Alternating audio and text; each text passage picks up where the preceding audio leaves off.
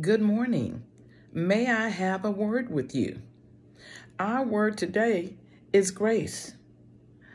I think the scripture tells us to be strong in grace. Blessed are the merciful, so they shall obtain mercy, and mercy and grace walk hand in hand. I was looking at a scripture in 2 Timothy that says, 2 Timothy 2, and the servant of the Lord must not strive, but be gentle unto all men, and apt to teach, and patient. And I'll tell you, patience, grace, and mercy, we are asking God to help us to display these traits of a Christian. Help us, Lord.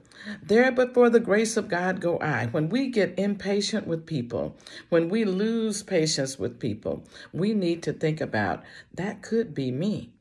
Because sometimes their situation just got very difficult. But we said in the scripture, it says to endure hardness as a dear soldier.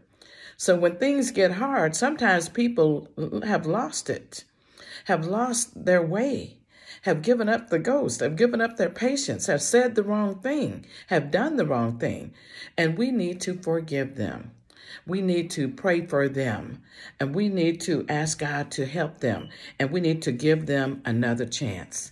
You know, that's that song that used to talk about, give me another chance. Blessed are the merciful. We want to be merciful to people because there before the grace of God go we. Hebrews says, let us have confidence and draw near the throne of grace that we may receive mercy. We may receive mercy and find grace to help in time of need. So we want to draw near with the throne of grace. For all have sinned and come short of the glory of God, even us. And so that's why we know we're flesh. We need to draw nigh unto God.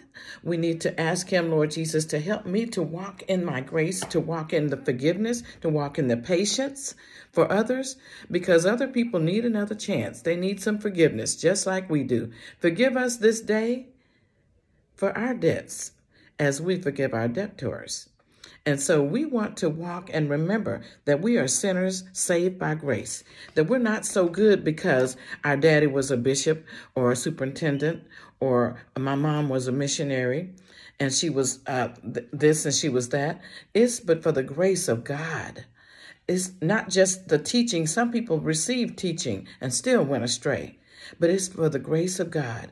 Lord, help us to walk by faith. Help us to not think that we're better than the other. Help us to give people the benefit of the doubt and to be merciful, because we'll remember that we are saved by grace. There but for the grace of God go we.